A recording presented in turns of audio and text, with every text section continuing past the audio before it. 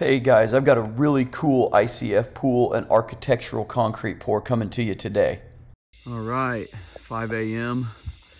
At the Shaw job. We are going to pour about 85 yards here, starting in about 30 minutes. I can hear the pump truck rolling up the highway, up the hill. So, yeah, I'm going to keep showing you guys how to build ICF pools on here, and at times I'll show you the real simple ones that you can DIY, and other times I'm going to show you these really crazy complex ones. But I probably only slept 2 hours last night, so even I am not used to the pucker factor on some of these pools. So if you're going to do some of them, it's pretty stressful. Okay guys, this pool has a subterranean pool equipment room that's going to have a cabana up on top of it on the pool deck. And I built this house back in 2018, and the architects and I came up with a way to do a form liner on my Gates forms with number 4 rough sawn pine, like you might see someone use for roof decking.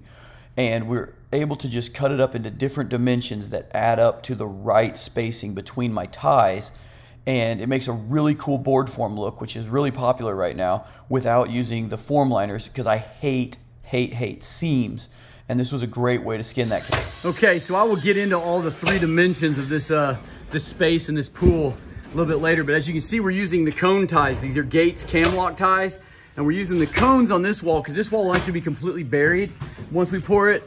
Will not show, but you can kind of see over here the board form that we're doing. This is just a liner. We're actually using real rough sawn pine, number 4 grade, because it doesn't really matter. We're just trying to make it look cool. And it's going to match all the other concrete that I'll show you in a second on this awesome house. So anyway, yeah, we're getting this thing ready to pour. We're going to pour it at 5:30 in the morning in a couple days, and I'll shoot the video. We're going to pour, instead of using fast foot along here, we're going to put we're going to dig that ground out there square and do a monolithic edge so our equipment can sit up on a ledge.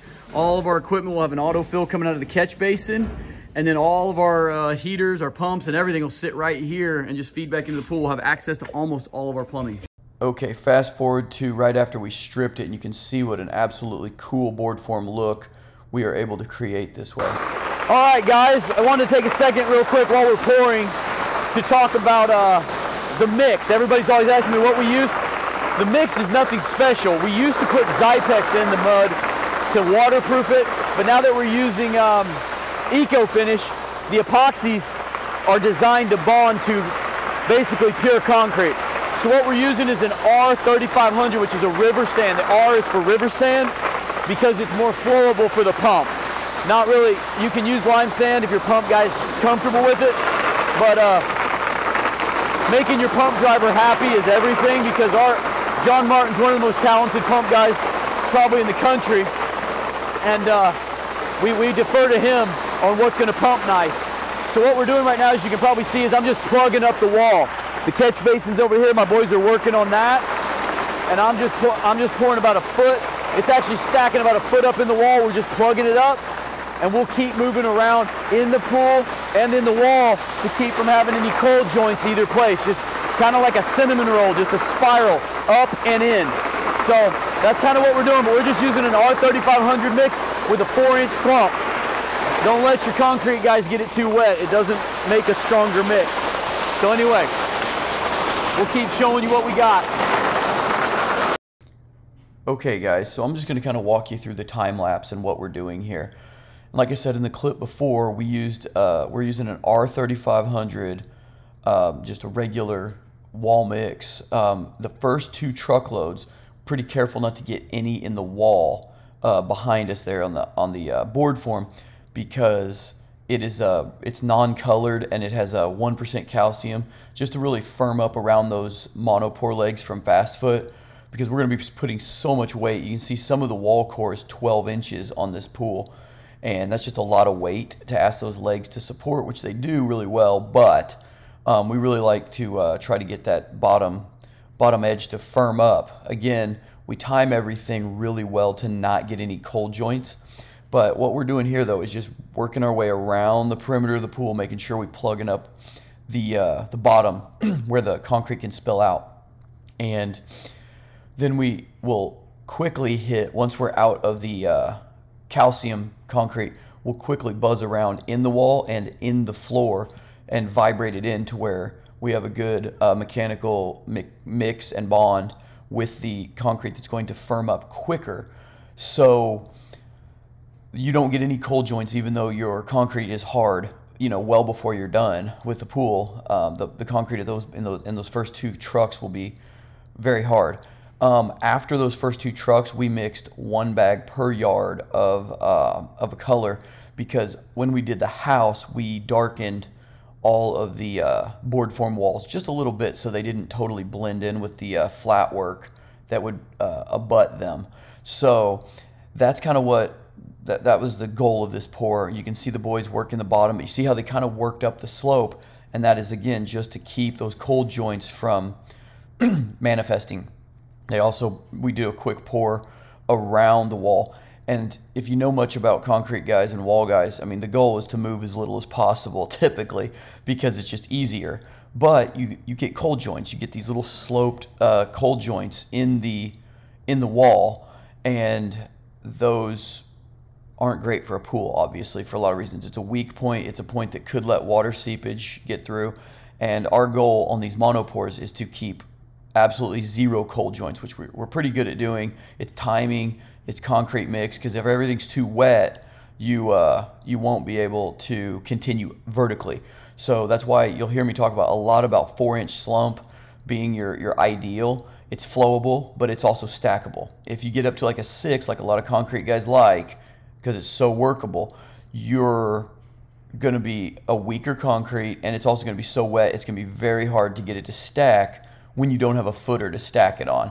You know, these monopores really need your ideal mix, and a 4 slump is actually stronger than a 6 typically. The drier the mix that you pour, the higher the PSI once it's cured.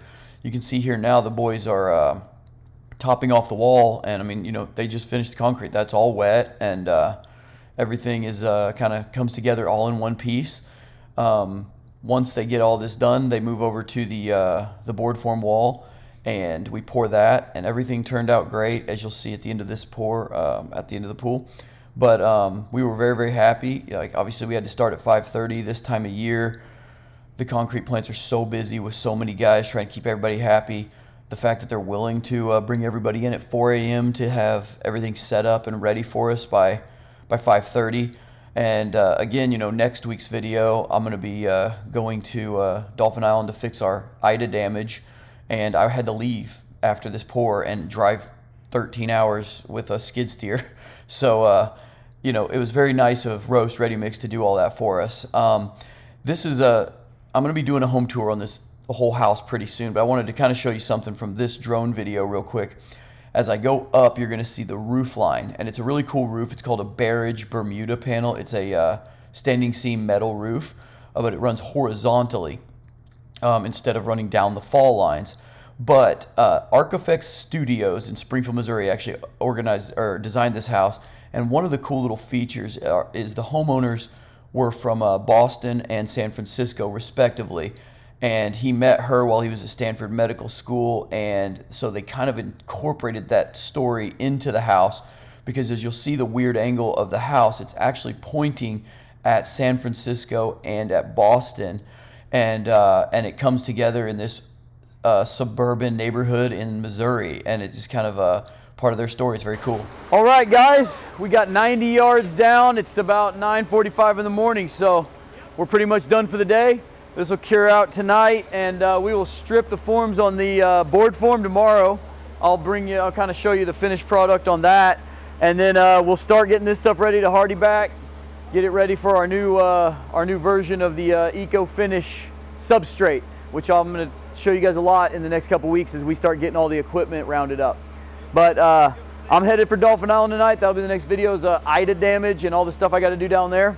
But we're going to wrap this up and start packing. See you guys next time.